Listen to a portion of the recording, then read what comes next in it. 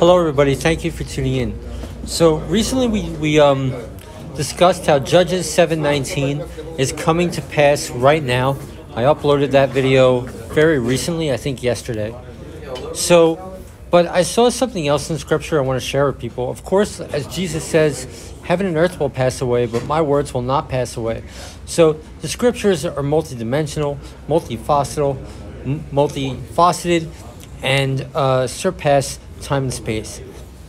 So, since we now know that there are three comings of Christ, I could probably spend an hour just going on the multiple facets of the Hosea 6, 1 through 3 prophecies of Christ coming, or maybe it's 1 through 2. You know, the opening verses in Hosea 6, the prophecies of Christ, it's just endless and endless how we could explain how that's fulfilled. And so I want to focus your attention on this verse in the beginning of the middle watch. Okay, so we are living in this time now.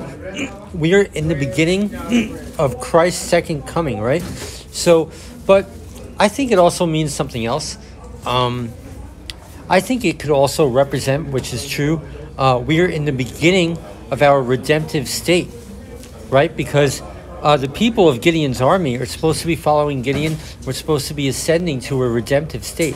So we would indeed be in the beginning of a middle watch, because our bad nature is on the left side, the robber who is on the left side.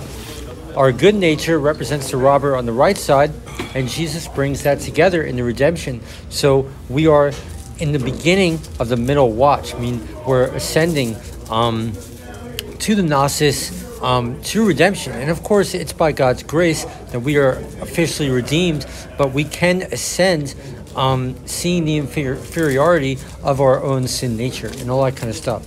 So I just wanted to share that. That's what in the beginning of the middle watch could also mean, which we are living in right now. So, okay, thank you for tuning in. Allah bless you.